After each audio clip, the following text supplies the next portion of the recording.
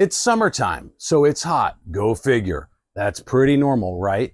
Except I live in Central Texas, just outside of Austin, Texas, and it's the middle of August, or really the start of August.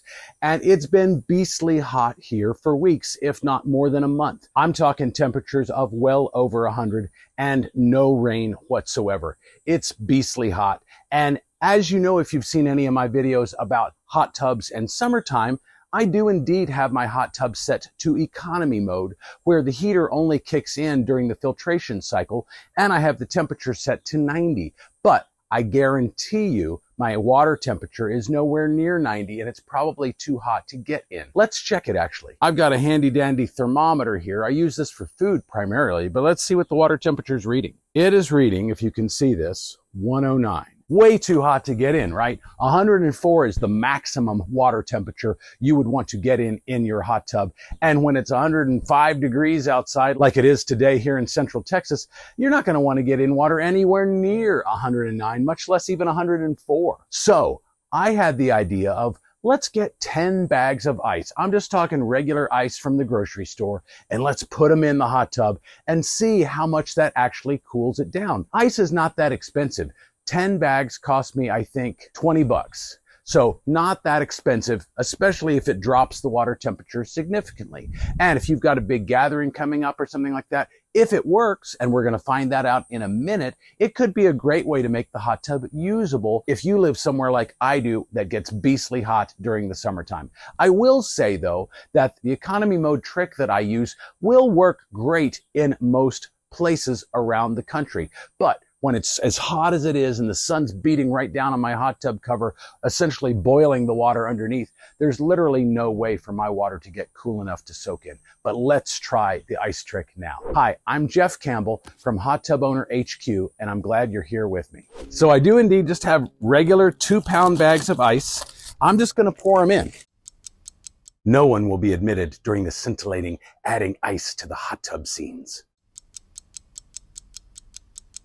All right, I'm down to the last 3 bags of ice. All right, that was 10 7-pound bags of ice, added fairly quickly. I just bought the ice, so it hadn't really had time to melt much yet. But if you like this video and you want to see more videos like it, hit that like button for me. It sends a great signal to YouTube. They show my video to more people just like you, helps me grow my channel, and it's a great way to say thank you to me for taking the time to make these videos. What I'm going to do now, which I don't normally do in my videos, is turn the jets on to kind of melt the ice and circulate that cold water from the ice throughout the entire hot tub. Then we're going to do another temp check and see how much difference it made. All right, I'm looking now to see if I see any traces of ice floating on the surface. And so far, I don't. It's also worth pointing out that adding 10 7-pound bags of ice could radically alter the chemistry in our hot tub's water. I'm talking sanitizer levels, alkalinity, and pH. So it's worth checking with a test strip to see if we need to adjust those things now that we've added that ice and now that it's melted into the hot tub. So let's do that now. Just dip a test strip in for about 2 seconds. I'm going to hold it up here. I'm going to try and hold it so you guys can see it. As you can see, alkalinity and especially pH are way off the charts, and my sanitizer level is really low. I use bromine tablets in a floater, so I just need to add more of those. It's probably also time for me to add shock. I haven't been as on top of my hot tub maintenance lately because I haven't been using it at all. But now the moment you've all been waiting for it, let's check that temperature and see if it made any difference. I don't know. I've never done this before.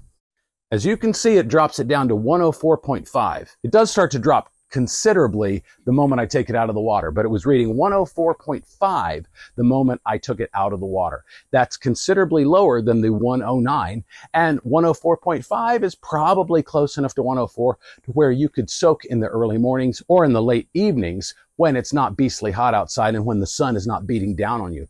And you also know that if it dropped it that much with 10 bags, maybe 15 would drop it even more. Now, if you like this sort of experimental kind of hot tub video, I do have another recent video where I put bubble bath in my hot tub to see exactly what happened, and more importantly, to see if I actually had to drain my hot tub in order to get the water clear again. It's a fun video. If you didn't watch that video, I want you to check it out right up here. But for now, I'll see you in the next video.